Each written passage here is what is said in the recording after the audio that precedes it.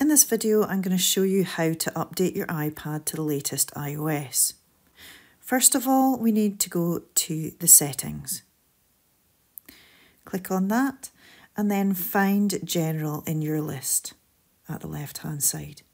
Click on General and now we need to select Software Update, which is just the second one on the list.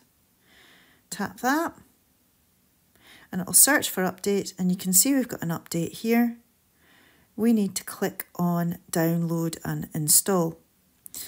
Now, if it doesn't say download and install and instead says storage, what you'll need to do is click to find out how much storage you've got and what you need to get rid of, because you need to have a certain amount of storage on your iPad in the first instance before you can download an iOS.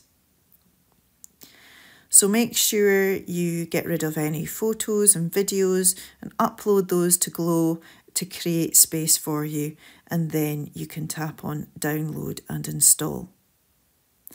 Enter your passcode.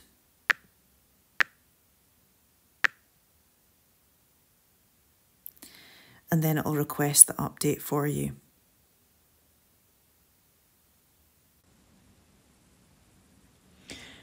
On this iPad, there's a slightly different update that needs to take place. Again, I'm going to go into settings. And again, I look for General, which I'm already on. And then I click on Software Update. Checks for updates.